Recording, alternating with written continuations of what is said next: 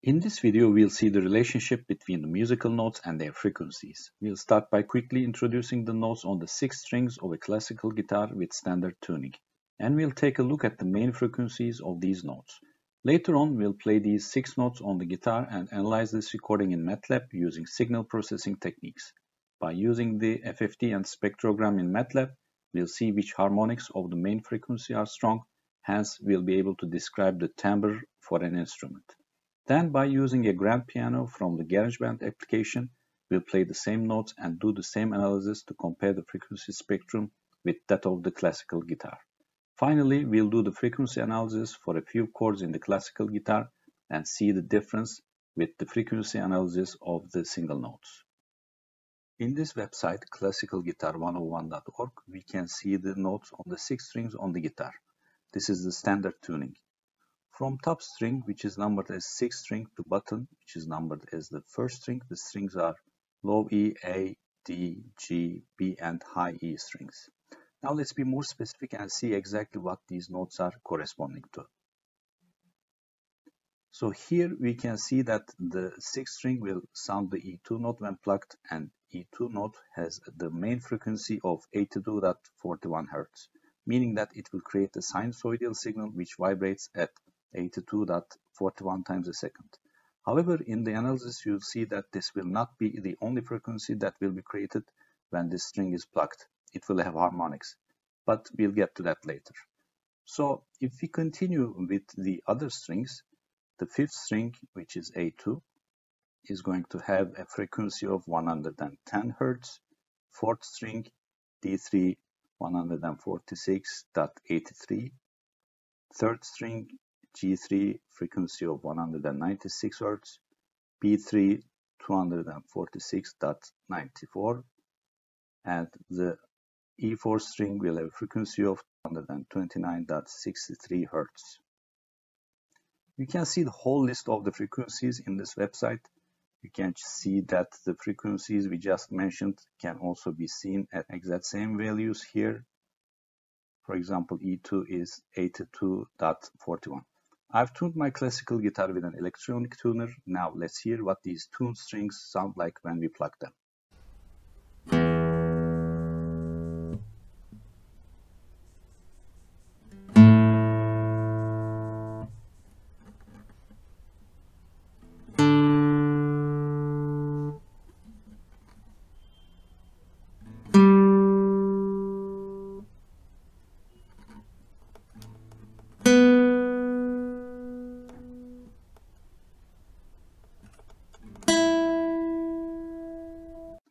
I've extracted the audio from the video you just saw and saved it as an MP3 file. It's named EADGBE.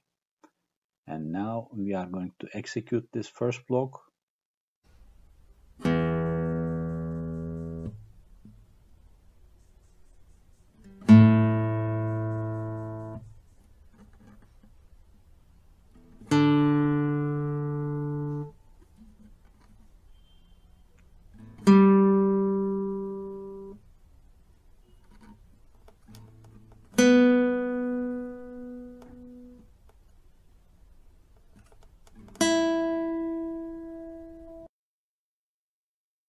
With the audio info command, we can see the information of the file. Here, the important part is the sampling frequency that you can see here, 48 kHz. And this is the duration, nearly 30 seconds. Now we are going to resample this signal in order to reduce the data size, and we'll use this resampled signal in the spectrogram. The reason I'm reducing the sampling frequency is to narrow down the frequency axis, which will directly correspond to the Nyquist frequency, which is the half of the sampling frequency. Now let's execute this block. This is the resampled signal. Now we are going to focus on the second note that we played, which is the A2 note. We are going to trim our original signal to get that particular note.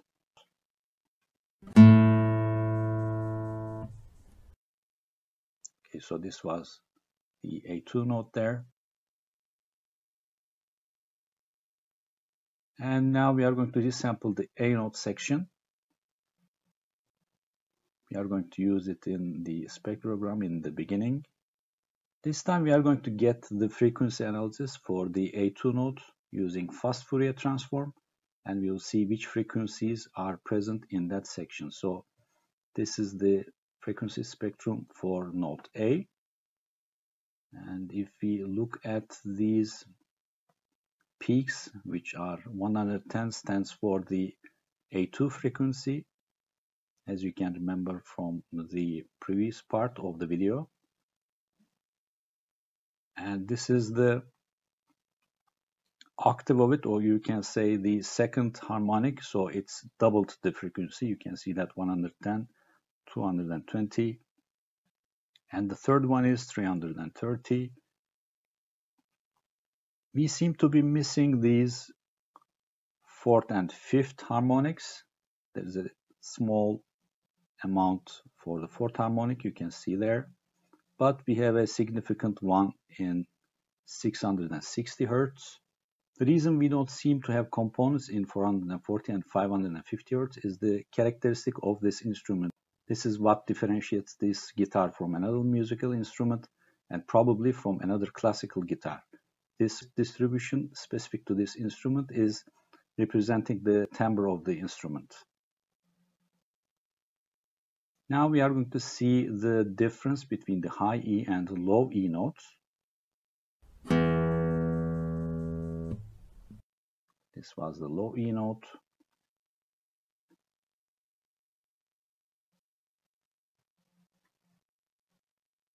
And this is the frequency spectrum for low E. You can see the frequency components. We have one at 81.9, and the second harmonic is the double of it. Third one, fifth and sixth. Now let's execute these two blocks.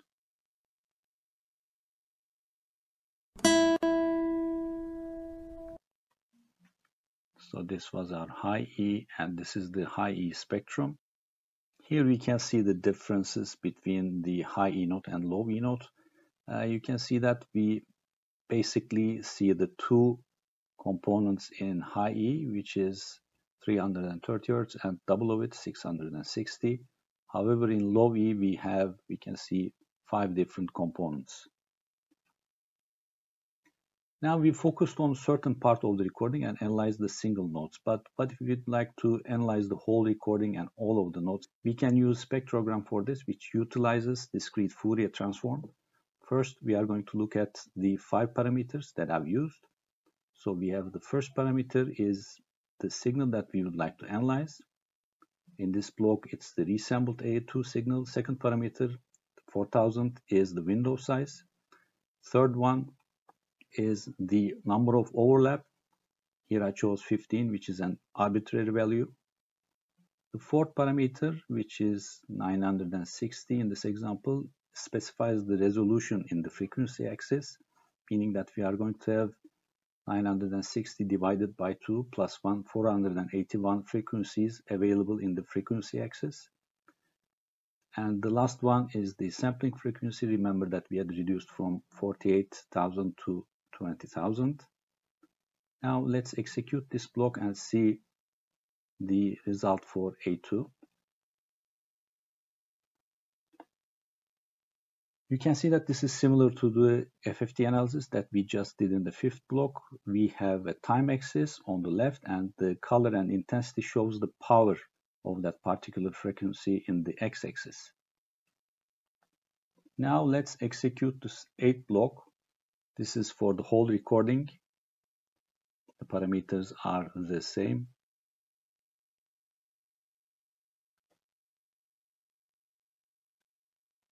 You can see that this spectrogram gives lots of information in a simple graph. We have all the 6 nodes in the y-axis, and we can follow them along the time. Let's zoom in from 2 kHz to 0, and you can see the frequency components. Let's mark them. Our first node was low E, as you can remember. So we can see that the first component is at 83 Hertz. So you can see the first component's frequencies here.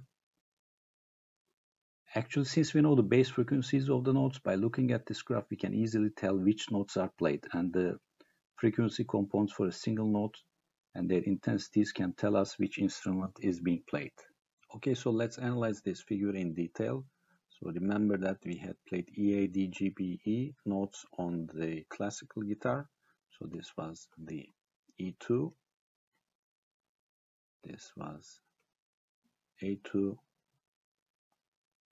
this was D3, this was G3, this was B3, and this was E4. And again, if we zoom into this, between 2 kHz and 0, we can see this in a better shape. And let's see these components one by one. So in E2 we have 83 Hz, 104, 145, 187, 250, and 333. And we had seen that the exact values for these notes were 82.41, 111, 146.83, 196, 246.94, and it was 329.63 for the high E. So you can see that these frequencies are close enough. However, we can get a better frequency resolution if we change the parameters for the spectrogram. Now we'll play the exact same notes on the grand piano in Garageband application, and we'll see the spectrogram for that.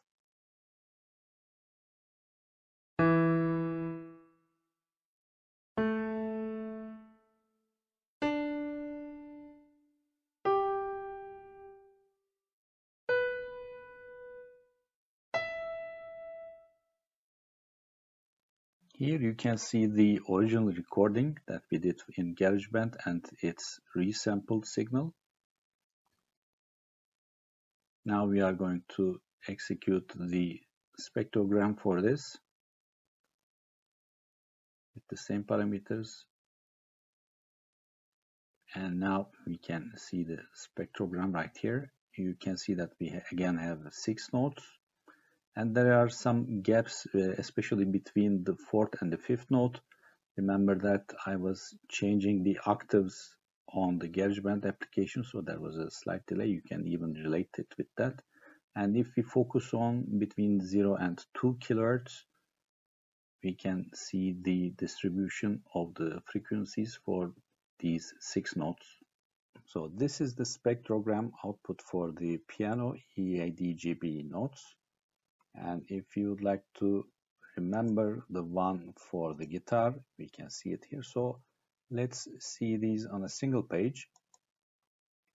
At a first glance, we can see that in the guitar we have more frequency components that can be observed in the spectrogram. However, this doesn't mean that the piano has less frequency components. Remember that the piano that we were using is a digital one. Now, as a final example, let's play some chords on the guitar and see their frequency spectrum.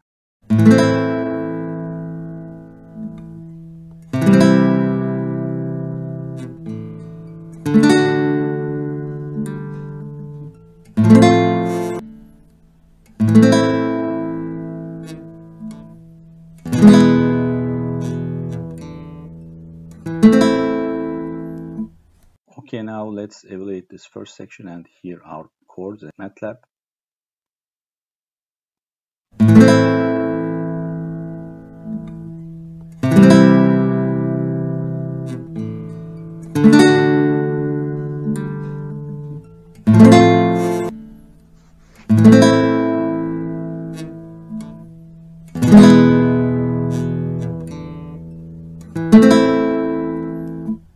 Okay, these were the 7 chords. Actually, these were from the House of the Rising Sun song.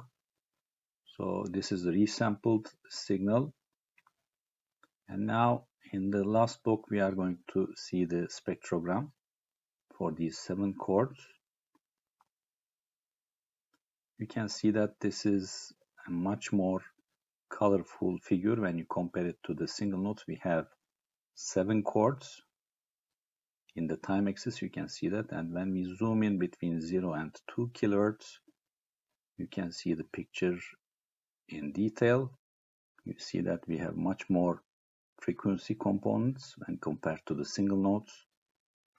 For example, the first chord that we had played was A minor, and you can see the frequency components of the notes played in the A minor chord. So this is the comparison between the single notes E, A, D, G, B on a guitar on this graph, and on this figure we see the chord spectrum for the guitar that we played recently. You can see that we have lots of different frequency components since we are playing chords here. Remember that we were playing, for example, A minor here, and this was C major, this was D major, this was F, we again had A minor, E major, and again A minor. So while playing chords, we get a very rich and colorful spectrogram.